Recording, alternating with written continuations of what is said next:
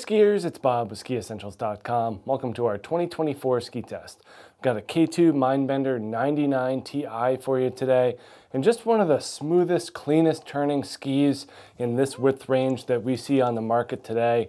When they made some changes for it for last year, they really settled in nicely to the overall character of the ski by adding a full sidewall, more tail rocker specifically, and kind of altering this the metal Y-beam, that gives the ski its stability and its power. So a couple of small little changes really went a long way in making this ski feel a little bit more free-ridey, whereas before it kind of was a little bit locked into kind of a wider carving ski.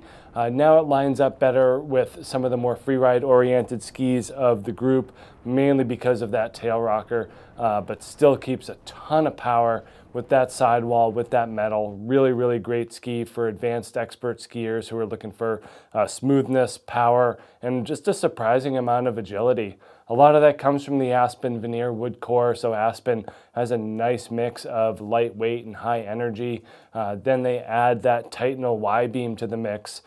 So for last year and continuing on into this year, they kind of altered it, a little bit wider of a beam in the front and then tapers to the middle, full width underfoot.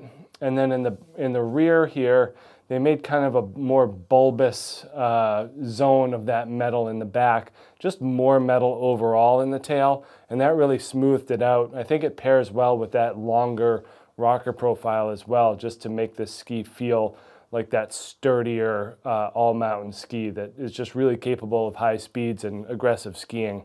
They also brought the start of the metal down a little bit further into the ski in the shovel here, and that just makes it less hooky and less catchy, just a little bit more easy to initiate your turn. So yeah, that metal really pairs well with the Aspen, goes along well with that full sidewall too. Just a graphic change for this year, looking pretty sharp, and then we see that profile kind of fit more into what we normally think of as kind of a traditional all-mountain ski.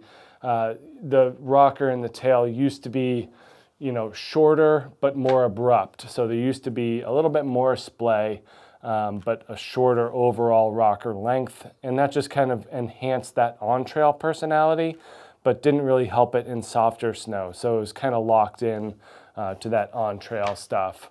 Not a whole lot of taper going on back here, pretty standard for an all-mountain ski. This is the 184 here, and we're getting a 19.8 meter turn radius, sorry. And a lot of that has to do with just that nice straight shape to it.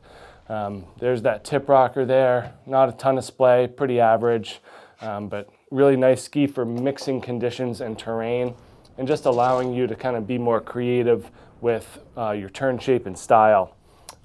It does end up weighing a little bit. Again, this is the 184. We're over 2,000 grams, just under 2,100 grams here. So a little bit of heft, but it's remarkably agile, very easy to initiate, hooks in smoothly, delivers power through the middle, and then a nice kind of predictable finish to the turn in the backside. So great tip to tail, all mountain, versatile, a little bit on the wide side for pure carving, but that's why they have the 89 Ti as well as even narrower Disruption Series skis.